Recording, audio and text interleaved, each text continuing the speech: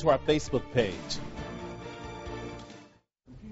One of the city's newest charter schools is now making its mark on student achievement. Yeah, and tonight's What's Cool in School report, our Sunrise anchor Bruce Kopp shows us what has students eagerly headed to class on Saturdays and looking forward to their next adventure. I want you to take a look at the first two questions.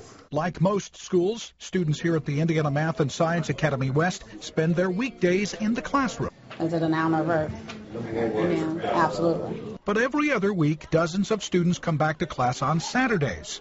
Other students are off on school field trips to destinations like Chicago, St. Louis, and even the nation of Turkey. Their perspective on life has grown. It's not just my home, my small community. It is now the world. Student travel is just one program that the school's director says has led to overall academic achievement here. Our school has earned exemplary rating in last 3 years. The Math and Science Academy here on the west side opened 5 years ago. It's located in what used to be the old Toys R Us store. 12 students will make up the first graduating class here this year. They'll be adding another 100 students in the next school year. What is the word early modifying? One of the standout programs is the Ivy League Mentoring Program. It pairs students with mentors, and they meet every other Saturday.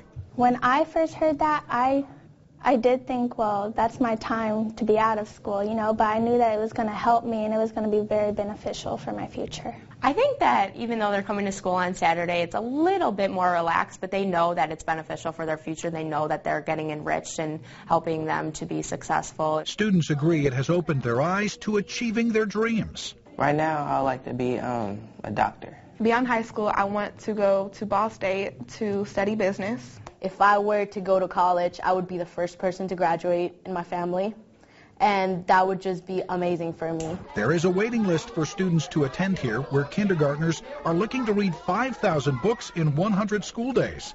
Teachers say by summer, kindergartners will be reading at a second grade level. Bruce Kopp, Channel 13 Eyewitness News. Every week we take a close look at achievements and innovations in local education, and if you'd like Bruce to feature something that's cool at your school, be sure to